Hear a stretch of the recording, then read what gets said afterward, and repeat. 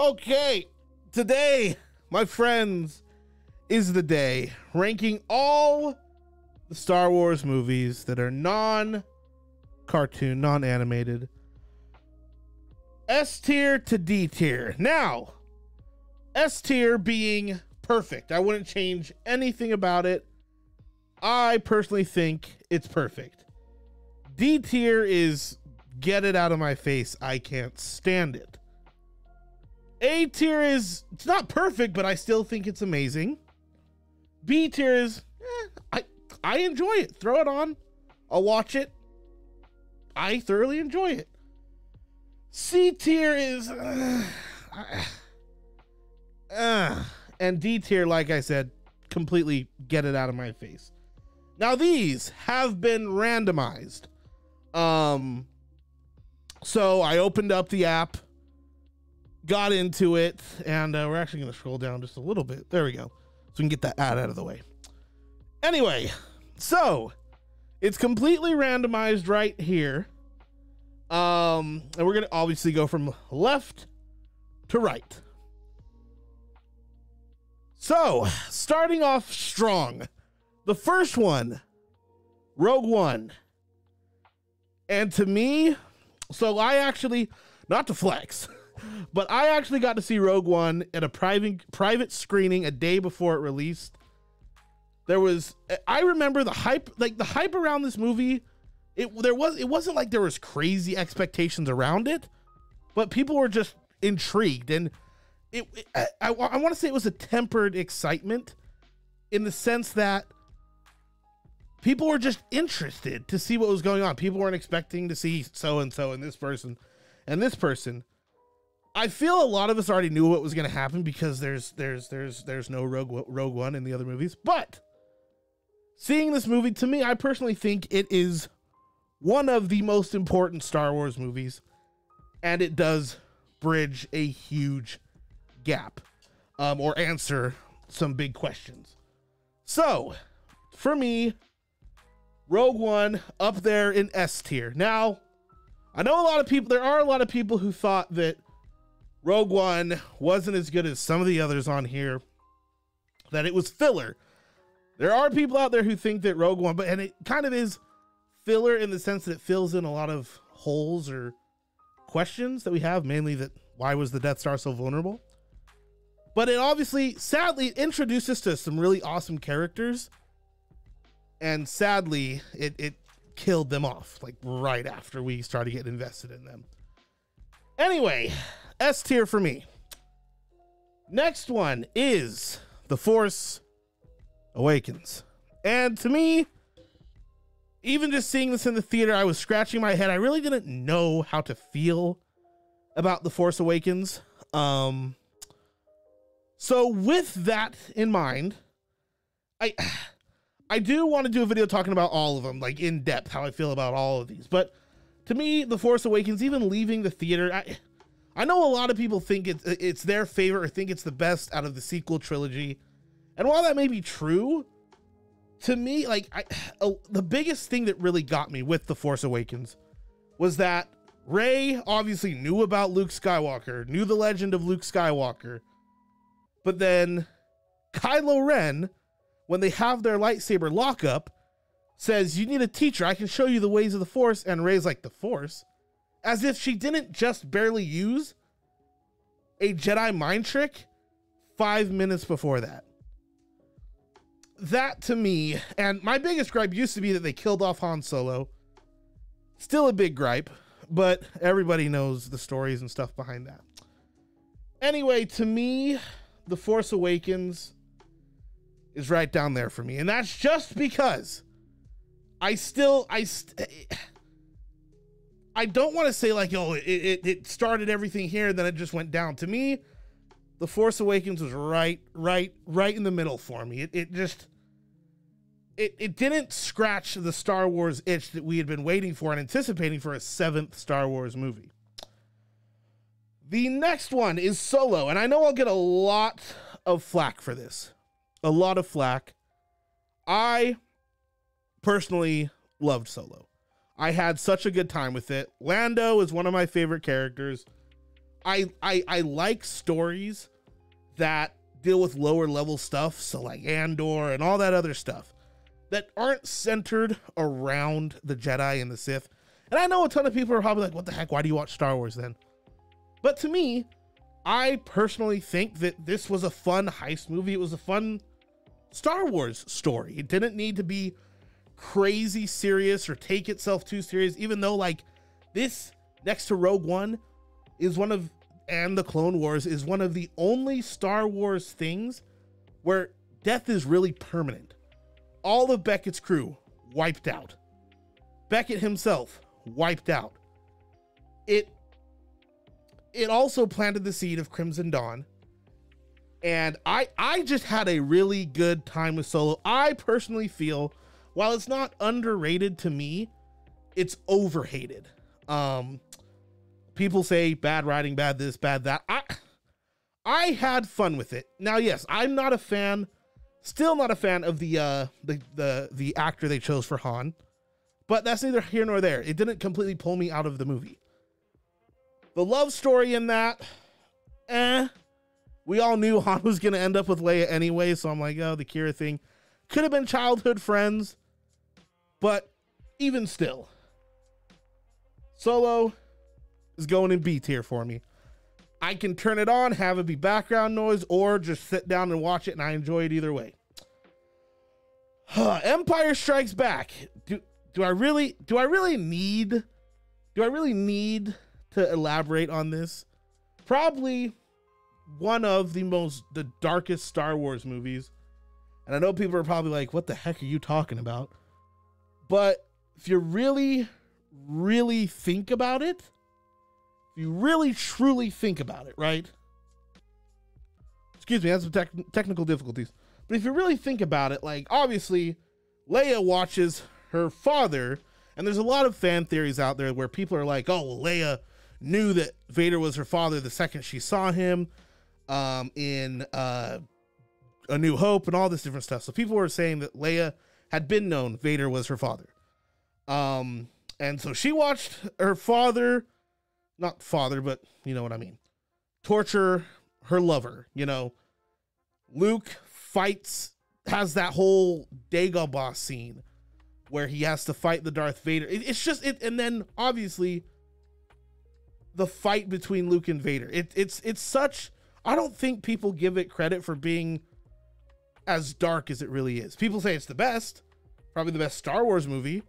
But to me, it's definitely the darkest, and it's Empire Strikes Back.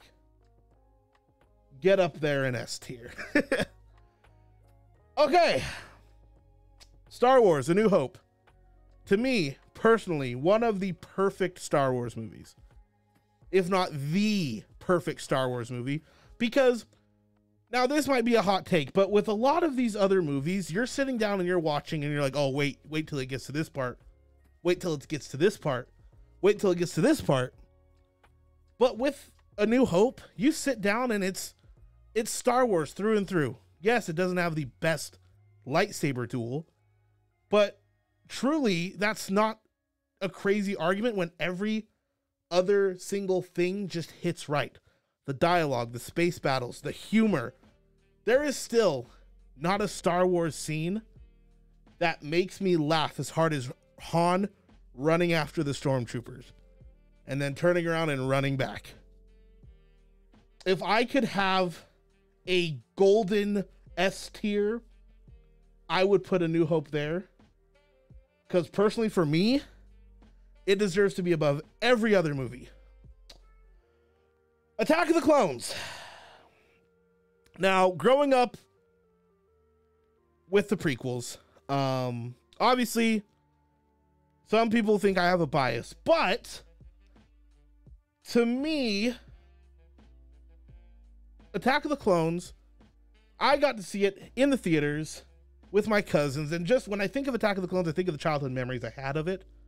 Not really necessarily the story. There are things that I wish would have been changed with Attack of the Clones. I wish, and like I made a video about it, but I wish Anakin and Padme, the dynamic was a little different there.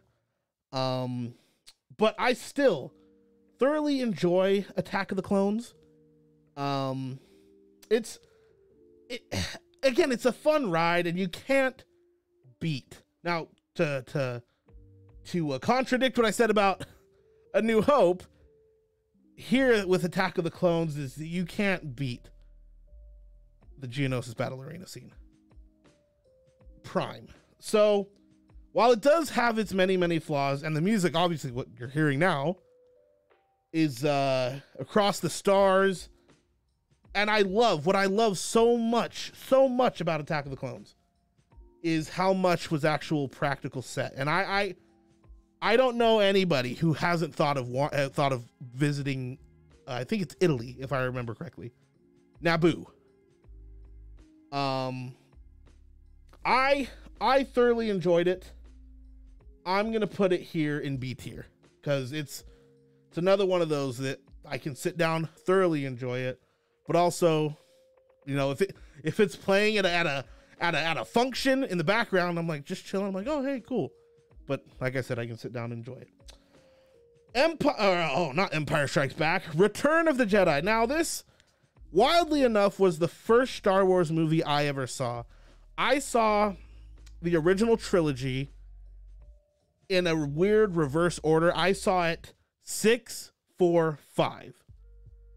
And even as a kid, to me, it was never my favorite. Even as a kid, I didn't like the whole beginning of the rescue of Han. Not because I thought it didn't fit in the movie, but as a kid, obviously, the Rancor and Jabba the Hutt terrified me. And this is well before we even knew what Jabba looked like right before the sequel or before the prequels, any of that stuff. But even just growing up, I'm like, really, what was Luke's plan? I know a lot of people will probably argue that point and just be like, well, he did this and he did this, and it just didn't grab me. I'm like, why didn't they all? I don't know. This isn't a why didn't they session. Probably, but yeah, it's lower on the bar for me when it comes to the OT. And I know a lot of people are like, you can't say anything bad about the OT, but it wasn't my cup of tea through and through. It was the Battle of Endor, that whole scene, that whole segment, final act, amazing. But I can make a video explaining it a little bit more. Just some of my confusions. But for that, we get our first A tier. It's not perfect, but it's still, you got to respect the classics, and there's just some things in there where I'm just like, okay. Anyway, a hot take after putting Return of the Jedi down there is The Phantom Menace. And I already know I'm going to get a ton of flack for this, but I don't care. I welcome it. The Phantom Menace is my favorite Star Wars movie. And I say that without shame. Growing up on The Phantom Menace, again, to me, I don't really see very many valid arguments as to why this movie is so bad or why people hate this movie so much. Again, to me, it's a movie through and through that I can sit down and enjoy every second of it as if it's the first time I'm seeing it. This movie also cranked all the expectations up for music in Star Wars up to 11 and redefined the lightsaber duel while giving us awesome sound design with the pod race scene. Also, the emotional scene to me, and I get chills just thinking about it right now, when Anakin says goodbye to his mother and John Williams does his thing, Anakin's walking away.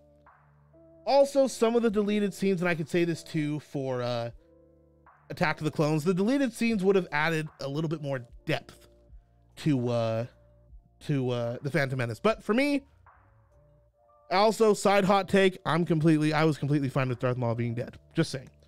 And he is top 5 of my characters, but perfect. Love the Phantom Menace. Now we get to the big 3, and I think, to me, these are the 3 most talked about Star Wars movies. And I feel like the app or the website did this on purpose. So I know I'm probably going to get dragged for my takes on The Last Jedi and The Rise of Skywalker, right? For me, The Last Jedi deserves to be right here. Now, I know a ton of people, which, if you would like to explain to me down in the comments below, so many people are like, The Last Jedi is miles above The Rise of Skywalker. Which, to me, I don't see it. And I'll get to The Rise of Skywalker in a second. To me, The Last Jedi should have been over in 5 minutes. Because there is a fleet of Star Destroyers following them. And Imperial Star Destroyers could carry at least 40 TIE fighters. At least 40 TIE fighters.